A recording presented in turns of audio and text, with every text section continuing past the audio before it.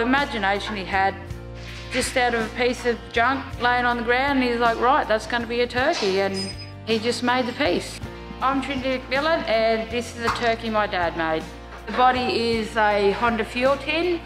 The wings and tail are a piece of pressed cool tin. And there's a bit of a funny story to this gobbler here. We used to always have to move pianos and stuff like that, and we got a few in the shed, and the white ants ate them out. We ended up with a lot of spare parts, and it was added to the turkey.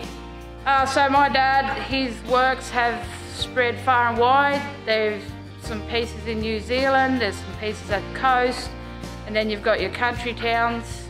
But yeah, so his work has spread, which is really great to see. And every piece that he made is unique, and you will not get another piece the same as anything else.